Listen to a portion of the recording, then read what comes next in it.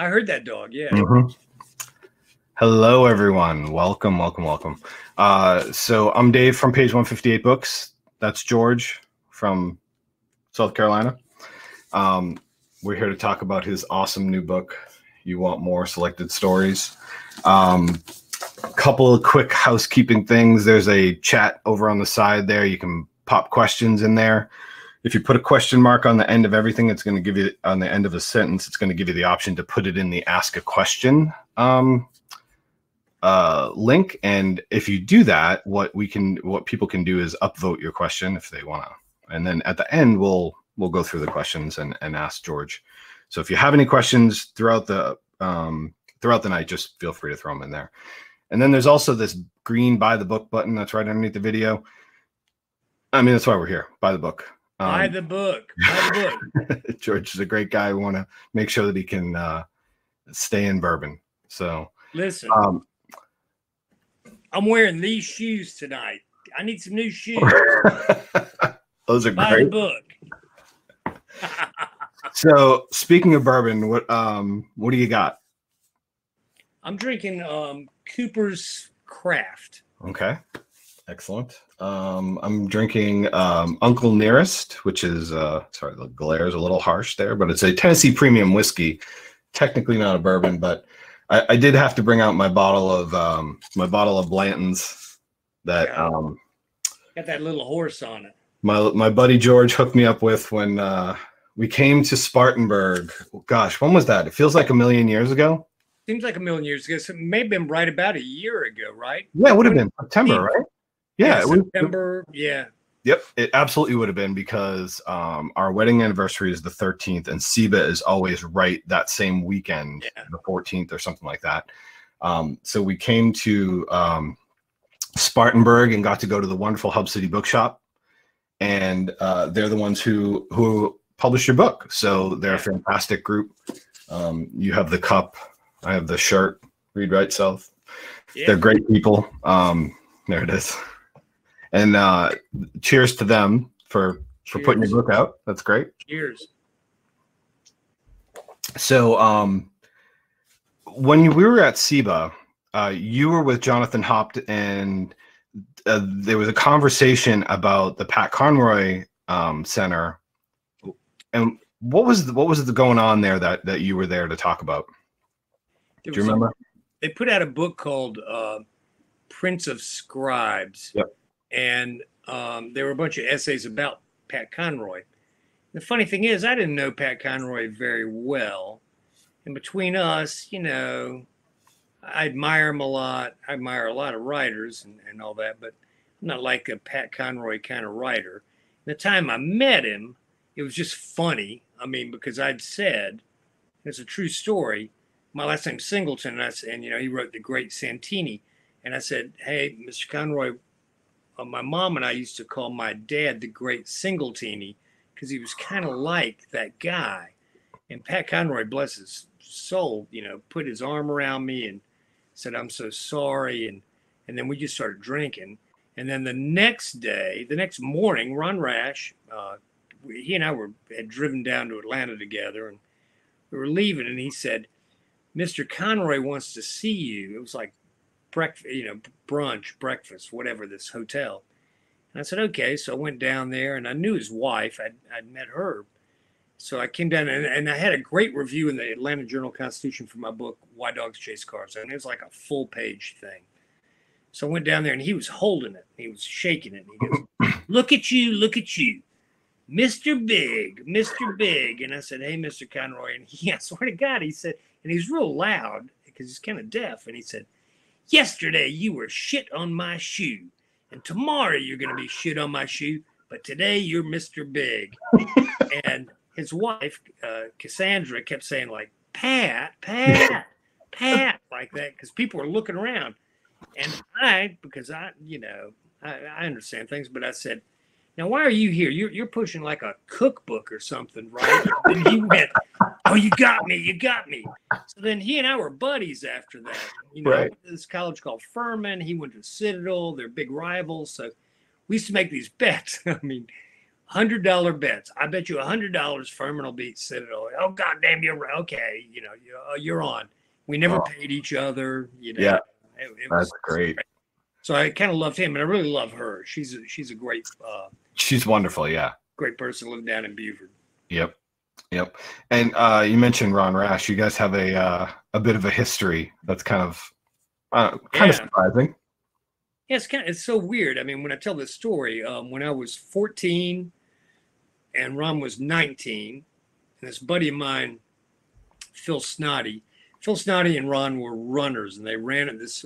They got track scholarships at this place called, at the time, Gardner-Webb College. Gardner-Webb College had a great track coach named Bill Freeman, Coach Freeman, and Phil said to Coach Freeman, I got a little buddy back in Greenwood, South Carolina, who's a good distance runner. I'd like for you to meet him. So he said, well, bring him on. I couldn't even drive back then. My parents brought me up. They let me off, and it's different times. So Phil and Ron were roommates. And I went up there like 3 or 4 times and did these workouts with Coach Freeman. At the time, I was like 14 years old, and I'd run a 10-minute and 20-second 2-mile. That's 5:10 a mile. Yeah, that's great.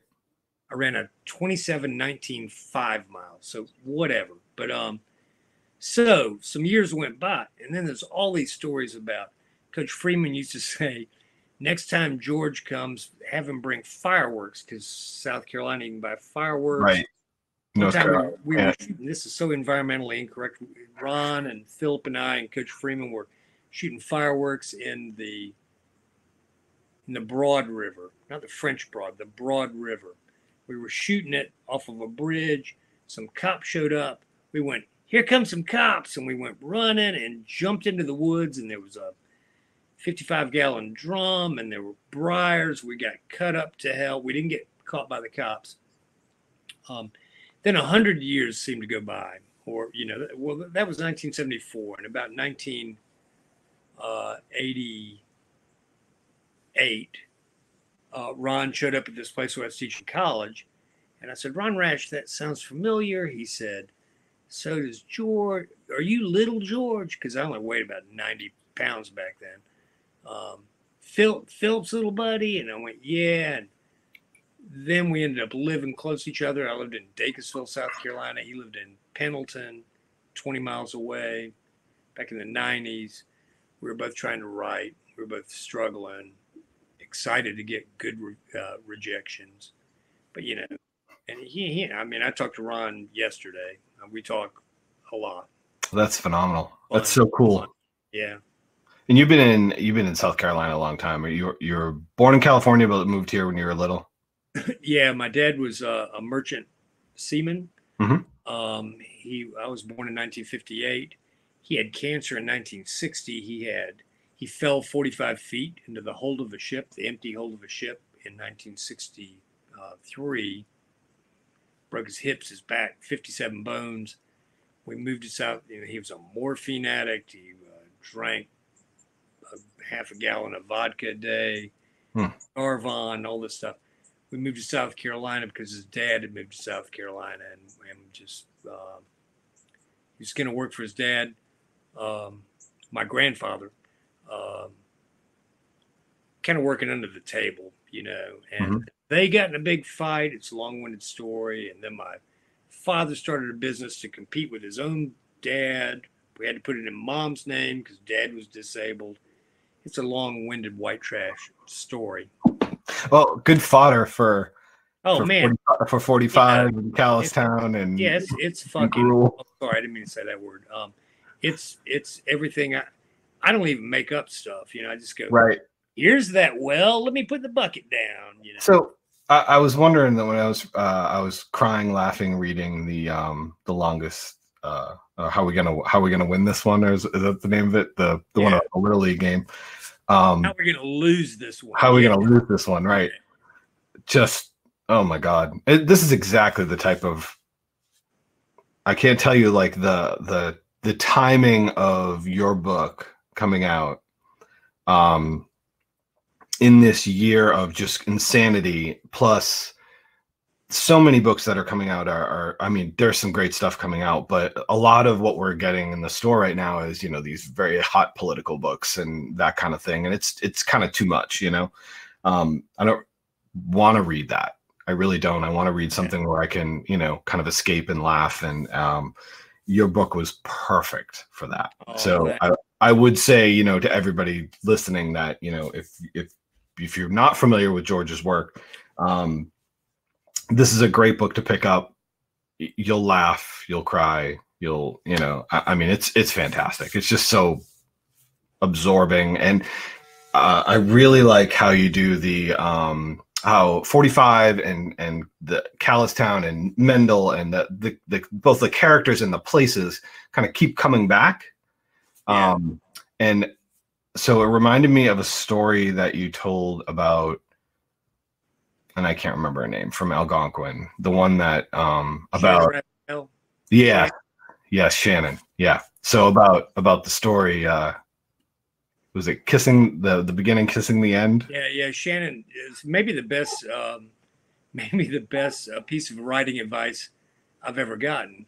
And she said, she's got a real Southern accent. She's a great editor. She's one of the great editors of all time. I mean, she was editor of Best American Short Stories for years, and then Stories from the South for years. And then she said to me, George, a great short story's ending kisses the beginning. Too many of your stories are groping the beginning. Thank you. Thank you for that vote of confidence. Right. But she's right. You know, and now it's made it easier. I mean, since I've learned that, God almighty. So in that book, You Want More, I had to look at the title. You Want More, you know, the last maybe 10 years, she told me this in about 2004. So however many years, I've gone, okay, I've started at a drive-in movie theater. I got to either end at a drive-in movie theater or have a character drive past a drive-in movie theater or have somebody say, remember getting popcorn that time at that drive? You know, so there's got to be a little echo, you know. Yep. And that's worked. It's been the best for me. Then when I'm writing a story, I'm going like right now I'm in the middle of a story going, where am I going to end? And I know, oh yeah, that beginning, there were these 4 pickup trucks filled with flea market shit, but they're playing ice cream music, you know, ice cream truck songs, and which is a racist song, Turkey in the Straw. So I know that it has to end with that going by. It helps. Yeah. You've been doing the I know you've talked before about the whole novel thing, and I love the story about, you know, the Raymond Carver novel class. You know, that's just so brilliant. And I know you've written a couple that you don't really care for, but your short stories are fantastic. So that's good enough. Don't change. Don't listen to anybody. Well, you know, I'm still, you know, golly, in the last year and a half, I went, oh God almighty, that's a great idea for a novel. And I'm typing like hell, and I was writing every day. You know, about 3/4 through, I went, this is not good. And it's what I've always thought, but I finish it. I always do that, but I know it's not good. And then what makes me feel better is this writer, he's dead now, named Barry Hanna down in Mississippi. And I was reading an interview with him, and he went, I don't know how many novels I've written that just didn't work, but I've salvaged some short stories out of it. And I've done that. So if one were to, somebody was an idiot scholar and looked about my last 5 books of short stories, they'll go, hey, you know, you put all these together. Uncle Kush keeps showing up. Right. And it would kind of be, that novel's kind of in there, you know, or but for better or worse. I mean, you know, I don't, that's just the way I've been doing it. So your locations all invented, right? Based invented, yeah, based on reality, but Well, here's a funny story. Hmm. I'm from a town called Greenwood, South Carolina. There's a little town right down the road. The kind of closest town is called 96. And when I wrote Half Mammals of Dixie, in my mind it was 96, but I didn't want to call it 96. So I told Shannon Ravenel, I said, let's call it 69. He said, we are not going to have a town called 69. So I called it 45. And then 45 kind of worked because it's, a record platter, Colt 45. A gun, a Colt 45, the drink, Colt 45. Drink, yeah. Yeah. So it kind of worked, for that. But then the others, I've just kind of, oddly enough, even as small as 45 was, I went, that's a hell of a lot of people to talk about. So I kept getting smaller, like Gruel is a little bit smaller, and Callistown's a little bit smaller, and I don't know, whatever other towns are in between. That one novel I wrote, there's only like 3 or 4 people living in that town on a kind of a hummock or something. So, so as you write these, I'd imagine you do have some. You almost have to not storyboard it, but you have some sort of. You have consistency with these people, right? I mean, these same characters come back and they're in the same towns, and is this all just in your head, or you got this? No, when I was writing a book of stories about the town called Gruel, and that the book is called the book of stories is called Drowning in Gruel. Mm-hmm. Writing them, and then just as a joke, I was kind of on a big drunk, and I was kind of getting some shit. My editor was named Andre Bernard. He's great. He was like the publisher of Harcourt, and he was my editor. He only edited 2 people, Alice Walker and me. Wow. Two different people, I mean. Right. So anyway, so he called me up one time, and I was writing it as a joke. I was writing a short story called Novel, and it's about a guy named Novel, blah, blah, blah. And it had gotten to be about 30 or 40 pages. So it was a little bit long. So he called me up one day, and my mom was sick. She was living with us. I was on a drunk. I'm not the best son in the world. And I said, hello. And he said, no, just like, and he's also like a Harvard guy, and I'm not. So he was like, this is my best impression of Andre, whom I love. And he's like, hello, George. This is Andre. Hey, Andre. I'm just wondering, what are you up to now?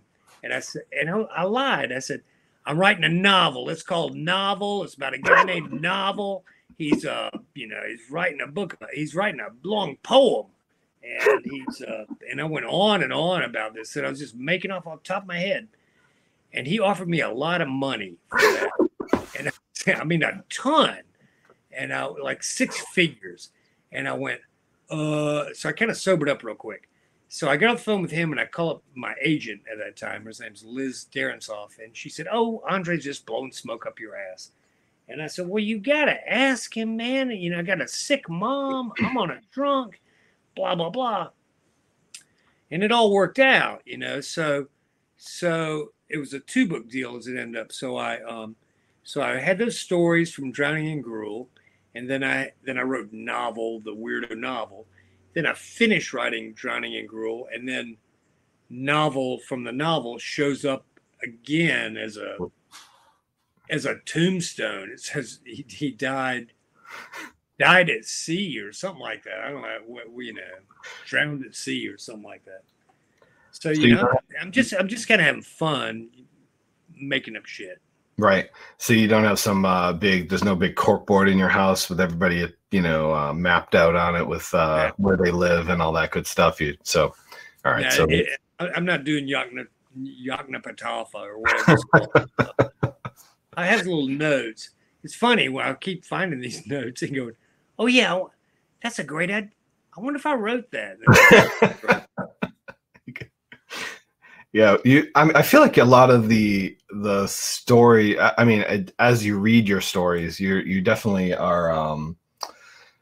You have that ability to. I feel like I'm seeing it through your eyes. I feel like I'm there and I'm seeing what's happening, and that these stories seem to be based on, because often there's not really a lot there. But it's just some observation about, humanity built into this thing that just, this is just how people are. And like, there's no moral to the story, I guess is what I'm saying. It feels like in some cases, and you have this, but it's there, but it's just based on something that I can imagine you being there and in this scenario and then writing about it. Yeah, there's always some little thing. When we talk about Ron Rash, Ron always says, I have a vision and I see something. When I wrote Serena, I'm not making fun of Ron. I love Ron. Yeah. When I started Serena's, because I saw a woman riding a white horse. And I give him shit about that because, I can't. And then I say, I'm walking around and out of nowhere, a voice comes into my head. So the thing is, Ron sees things and I hear things. You hear things, okay. I hear voices. And then there's little things. Excuse me, I got corona. In the old day, a long time ago, I lived in this little burg called Dacusville. And I went into this place to buy some beer. I was buying a 12-pack of PBR at a Texaco station. Dacusville's a T in the road. There's not even an intersection. It's a T. There was somebody getting gas, and the guy getting gas had a horse trailer. And in the back of the horse trailer were some llamas, because it's that kind of area where people are starting to raise emus and llamas and alpacas or whatever. So I was in there and I was standing behind a guy. There was kind of a line. The guy in front of me had no shoes and no shirt and a big belly. And so, fuck that no shirt, no shoes stuff. He's just there. And I got my 12-pack of PBR and I was looking out at the llamas, and this guy was really looking out at the llamas. And then he turned to me and he said, what the hell kind of donkeys is them? And I went, okay, buddy, I got to go home and write. Bye. Did you scratch that down on the side of your PBR 12-pack? What kind of donkeys is them? That was it for me, man. That's fantastic. See, it's just you have to be there. Yeah. Out there picking up that PBR 12-pack in Dacus to get that's what's killing me about this coronavirus. I can't steal anything. I mean, I can't go out anywhere. It's not like I'm hanging out in bars or anything where normally somebody says something that I go, hey man, that's a good line. Right. I'm able to work a little bit for the first time in my life. Your next story is going to be about the Callistown Zoom meeting or something. It's gonna be so deadly. Oh, man. Are you writing? A little bit, yes, oddly enough. But I wasn't for a long time. For me, a long time means 2 weeks. Yeah. If I don't write for a week or two, I just go, ooh, wee, man, I'm pretty depressed. So I've been writing this story. I'm writing a bunch. The last group of stories. If I ever have a book out, it's going to be about nonprofits, but they're made up nonprofits. I got these guys who are Vietnam War veterans, and they're good guys. They're older, and they're pro gun control. Mm-hmm. And they've started up a nonprofit called Veterans Against Guns in North America, but that comes out vagina. So that's coming out in a couple stores. Veterans Against Guns in North America. They're great guys. I think I got stories coming out in. Shut up, Dave. So that's normal. So one's coming out in like Epic magazine, one's coming out in some other magazine. But then there are others where they're kind of these guys show up, and that's what I've been doing. Epic magazine. Veterans Against Guns in North America. All right, we gotta look. I'll get yelled at. I'll get yelled at for that because being politically incorrect. Can you? We need to make some bumper stickers for that. I think so too. Mm-hmm. I think you're right. Yeah, absolutely. Yeah, it could happen. All right. Did you want to do any reading? I forgot to ask. Sorry. It's all right. How far are we along? What time is it? About ask these people. 25 minutes in. Ask them if they want me to read 5 minutes. Can we do that or not? Do you people want them to read for 5 minutes? That's an enthusiastic yes from Deirdre. So. Okay. So in the meantime, folks, while he's doing that, pop in some questions into the chat. So. Okay. Here's what I'm going to do. I'm going to read this. I'm going to read the end of a story. Okay. I've not read this in these goofy Zoom or whatever these things are called. I'm going to read from a story called Show and Tell. Show and Tell was the first story I ever wrote. I wrote this in about 1999, 2000, which is a first-person retrospective. So it's an adult looking back at when he, in this case, was a kid with kind of a crazy father.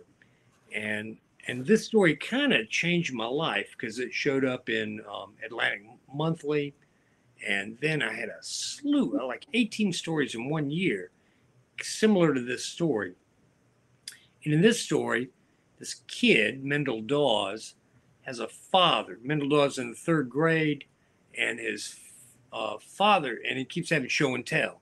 And his father keeps saying, take this to show and tell, take this to show and tell. And the kid doesn't know that his father and his teacher once had a relationship, and they broke up, and it was an unceremonious relationship. So the father keeps giving him stuff like going, here, take this corsage, which ends up being the corsage that he gave his, girlfriend back in the day. It's a Mayan corsage. Or read this letter. It's from Plato to Socrates. It's from, another one was like Peter Abelard to Eloise. He's got all these things. So this is the end of that story when the kid kind of figures things out. Can y'all hear me? Yep. Can you hear me?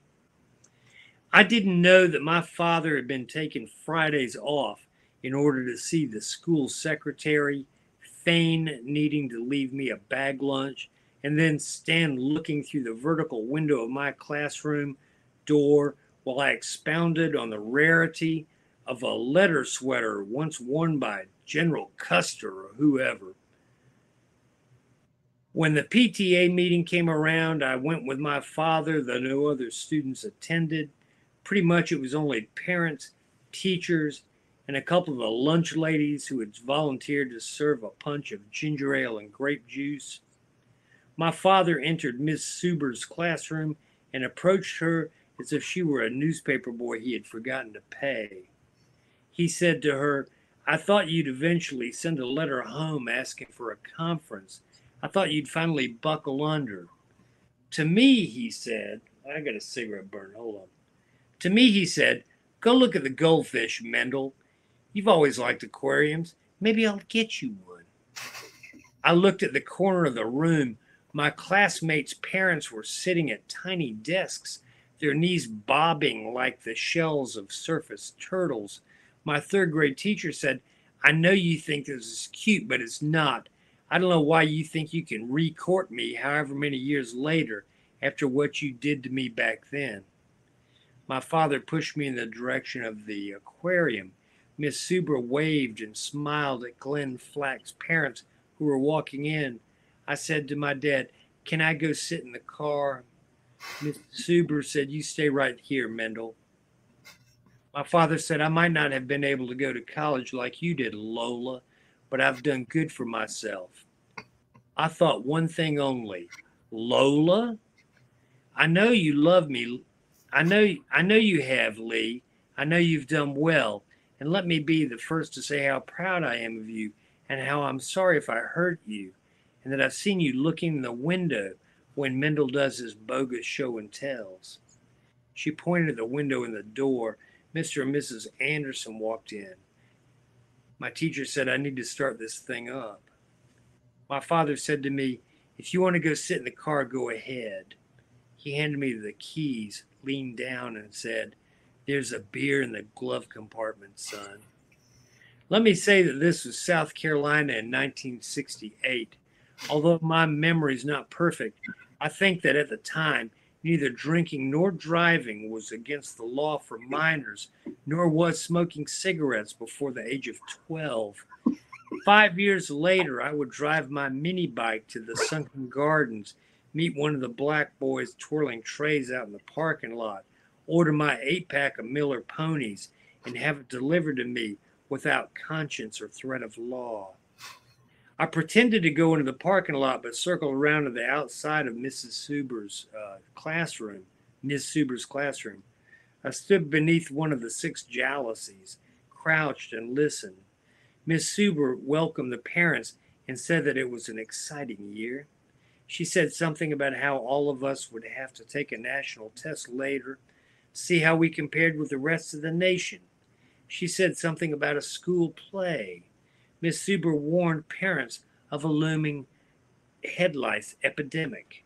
She paced back and forth and asked everyone to introduce himself or herself. Someone asked if the school would ever sponsor another cake and pie sale in order to buy new recorders. My father said he'd be glad to have a potato salad and coleslaw sale. I didn't hear the teacher's answer.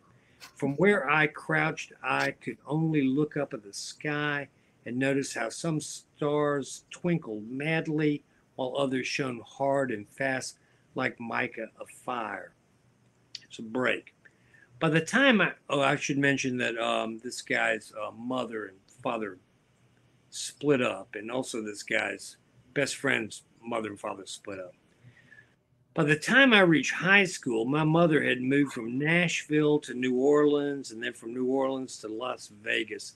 She never made it as a country singer or a blues singer, but she seemed to thrive as a hostess of sorts. As I crouched there beneath a window jutting out above boxwoods, I thought of my mother and imagined what she might be doing at the moment my father was experiencing his first PTA meeting. Was she crooning to conventioneers? Was she sitting in a back room worrying over pantyhose?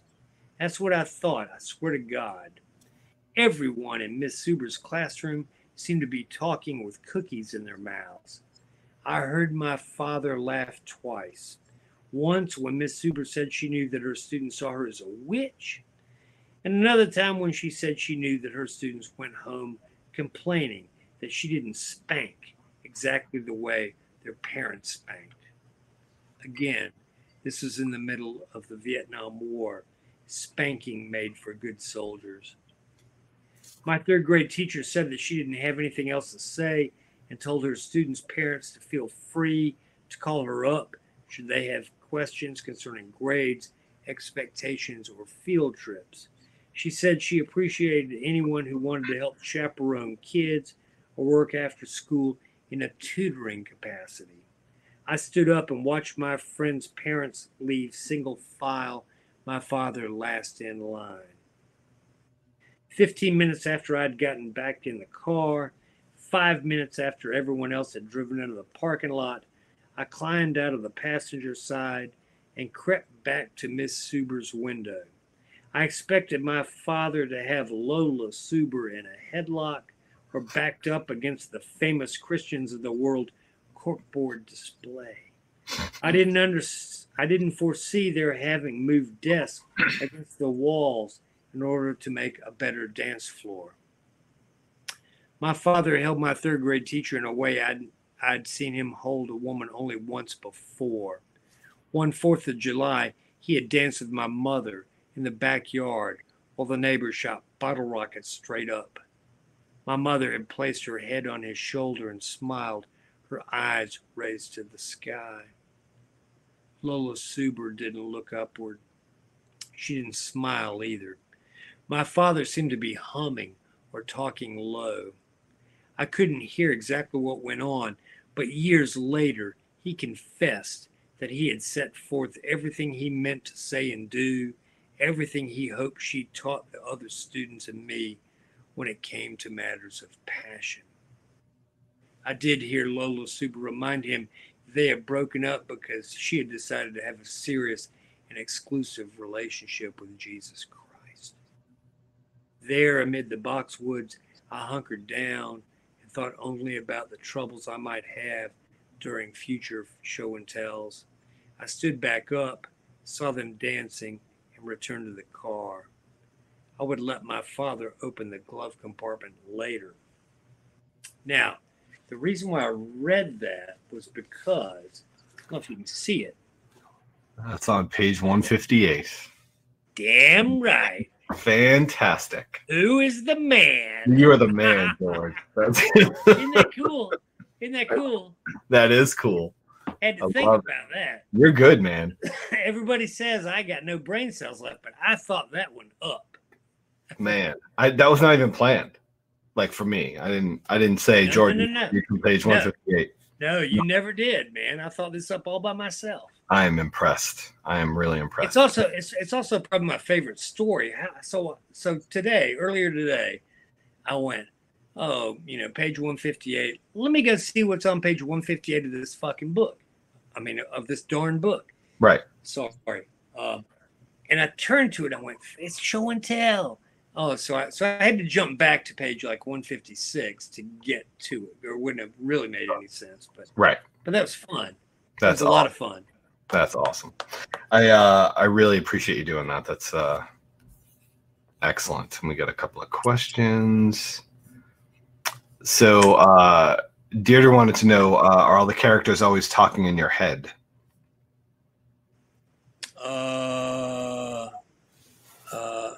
Kind of. I mean, I don't want to say I'm nuts or anything, but yeah, I kind of hear these. I kind of hear these.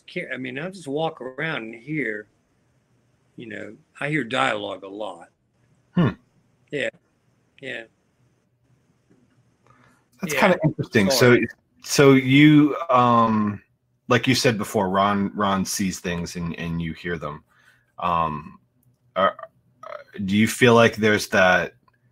I mean, are you hearing things like this itches y'all, and you go, what the hell was that? And Yeah.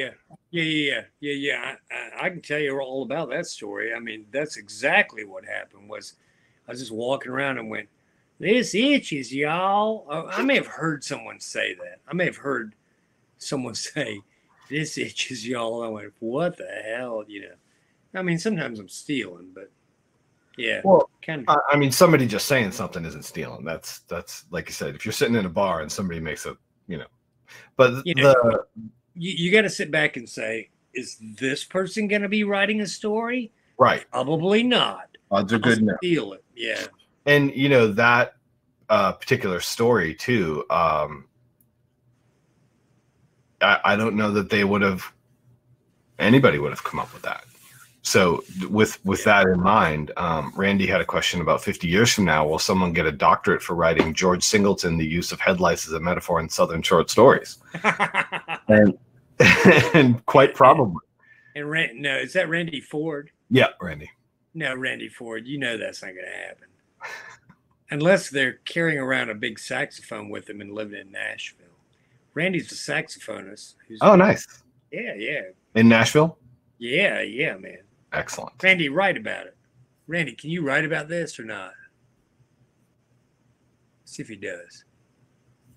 Randy's having a hard time because, Nashville's a music town and fucking COVID's closed it down. So absolutely, yeah. I don't think he's playing. Yeah, no work now, he says. Work now, yeah. Did they just open up the Ryman for something? Did I see? Were they trying to do something there with that? They're trying to do something socially distant or something? I'd like to know this myself. They're trying. Randy, yeah. Okay. Yeah, I thought I read something that they were trying to do something there. I hope they can pull that off because. Me too. Yeah, it needs. Nashville's been nailed by tornado, flood, maybe not in this order.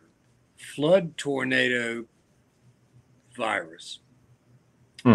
Maybe another tornado. I mean, things have been bad. Yeah. And that's, I'm doing with Ron Rash, Fellowship of Southern Writers virtually. It's not. It's gonna suck. It's sad, Yeah. Well, I mean, because I having seen you in person interacting with others, I can only imagine how awesome that is. When I talked to Ron yesterday or whatever, this is bad. I should be telling everybody, but we were talking about this thing with the questions on the sidebar. Yep. And we're just gonna pretend like I'm gonna go. Here's a question, Ron. Yeah. Good. When's the last time you ate rutabaga? Right. Whatever. Come up with something ridiculous. We're gonna just do some bullshit stuff. Good. Oh, that'd be fun, actually, though. I think we're gonna have fun. Yeah, nothing wrong with that. Nothing wrong with that. Deirdre also wants to know: has anybody accused you of writing about them? Yeah. Oh, I could see that. Yeah. I've used some real names. In one whole book, I used a woman named Shirley Ebo. Yeah. She was a real African American. My dad had this friend named Mr. Ebo, and it was his niece, and she was in my whites. This was before integration, but she went to my elementary school. She was sad. I mean, she just seemed sad, and I felt guilty about it. So I wrote kind of a whole book about her. She shows up in a couple books. Yeah, she's in the. She shows up in that story I just read. She's in the Little League game too. Yeah. She's in the stands. So I've written about them, but then also there've been people. One time this woman, guys, are crazy. So I had a story that came out in Playboy magazine, and it was a story about. Can you talk about that? Yeah, this couple. My Playboy stories are like the cleanest stories I've written. Story about it. This took place in my mind, Camp Skyuka in North Carolina. Maybe some of y'all have been to Camp Skyuka. It's above Columbus, North Carolina. And I wrote this story, and the main character says, my neighbor was a crazy but beautiful woman. Something. This woman showed up, and I was there with a framing hammer. Glenda and I were building this house. So we were a lot younger. We were in our 30s, and we were building this house. So I was doing this underlayment stuff. Out of nowhere, this woman said, "You wrote about me in this magazine, and my husband's very upset about it." And I went, I don't know what the fuck you're talking about, lady. And she said, "You blah, blah, blah, blah, blah. You wrote about me." And I said, "I wrote about a crazy and beautiful woman, and you're crazy, but I don't really think you're that beautiful." So it's not, man, and then they moved away. They moved to the West Coast. So yeah, sometimes, and there's also sometimes people say like, "You're writing about me," or "I know that's me," and I go, "Oh no." I mean, yeah. When I'm really writing about somebody, they don't get it, and when I'm not, they think it's them. Right. I feel like a lot of some of the characters you have they're pretty smart. I mean, they're philosophizing. Yeah. Yeah. So, anybody I know. I had a question for you about your process. You wrote an essay a long time ago not a long time ago, but a while ago for Tin House, right? About your process. And like you already talked about like how you hear and not see, but like when you get into short story writing, and maybe this is why it's so different than novel writing. I mean, I don't know. You tell me. Is it that do you just sit down and bang out a short story, or are you where it's going to end? You're plotting. You're going through all those mechanics, or are you? Yeah, I mean, normally I think I know where it's going to end, but I don't know.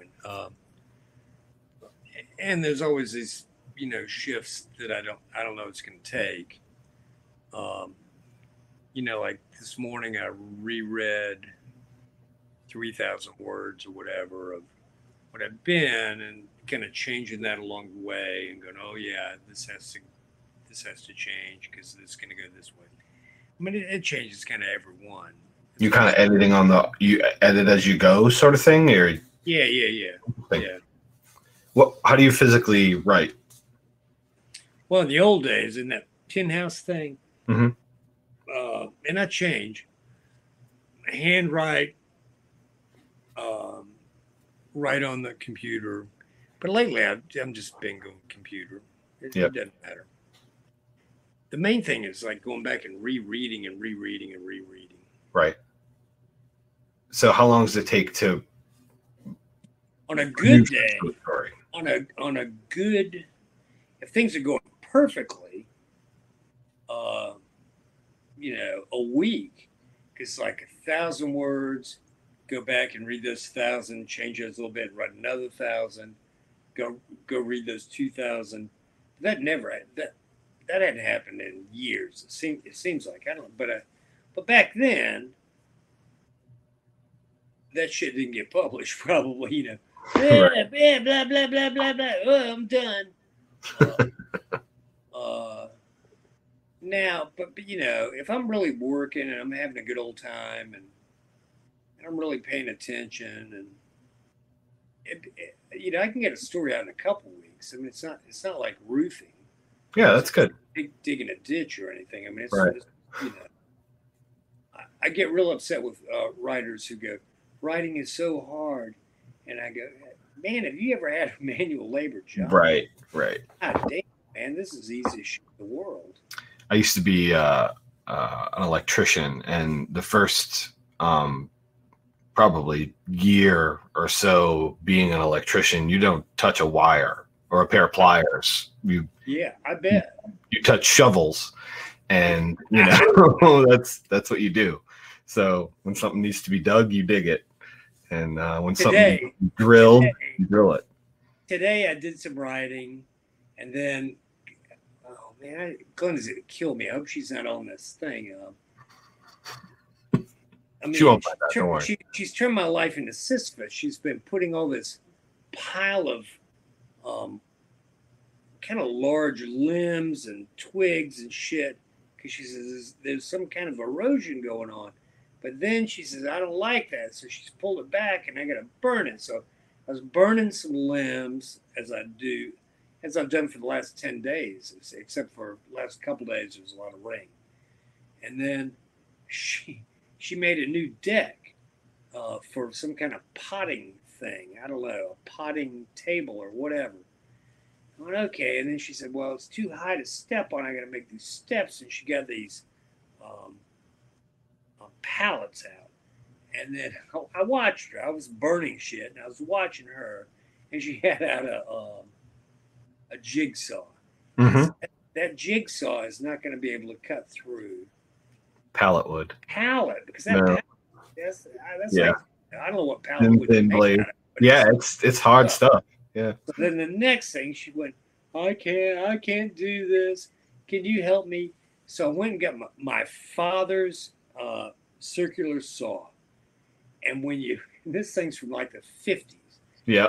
And the cord on it is frayed, and the little bar on it, the safety bar, is questionable. Yeah. And when you turn it on, it goes, I mean, it just hurts your teeth. I mean, it's terrible. So I, doing this stuff, and I got it done. We got the stupid step and all that, but I would rather be writing than doing that bullshit. Mm-hmm. Absolutely. Are you working on a specific project now, or are you just writing? You're just writing. Just stories, yeah. Yeah. Okay. Yeah, a lot of writers right now, like we've been asking, do you see the current situation working its way into your writing at all right now, or are you kind of staying as far freaking away from it as you can. Funny, with the story I'm writing about this woman and these, I'm writing this story that a woman is rehabbing a house, and now this may be because I've watched all these rehab the TV shows with rehab, I hate my bathroom. Yeah, whatever. I like this couple down in Laurel, Mississippi. I like them a lot, but I started writing about this guy, and he's got a hook for his hand, and he's playing shuffleboard. I don't know. And a guy with a port wine stain that looks like a snapdragon, and these hummingbirds are following him around. I don't know where this story's going, but it's bad. It's probably bad, but that's what I'm writing. I don't know where it's going to go. Love it. That's what I'm writing. Well, if you ever need early readers, let me know. I'll send it to you. Send it my way. I have found, I think the story I wrote before that, I kept finding myself with people with masks. And I thought, I don't want to be one of those people that, there's probably everybody. There must be a million writers right now writing about coronavirus. I'm not sure I want to do that. I've been reading a ton. There's been a bunch of good books out. In this season, there's a ton. But man, some of them are depressing. And I love these books, but Hieroglyphics by Jill McCorkle. Yes. It's great, yep. But it's depressing. And this guy, Jamie Poissant, he wrote Lake Life. Oh my God. It's a great novel, but it's depressing. And this guy named M.O. Walsh, because his name is Neil, and he wrote The Big Door Prize. It's a great fucking novel. I mean, it's so good. And Lee Smith, I'm looking at him right over here.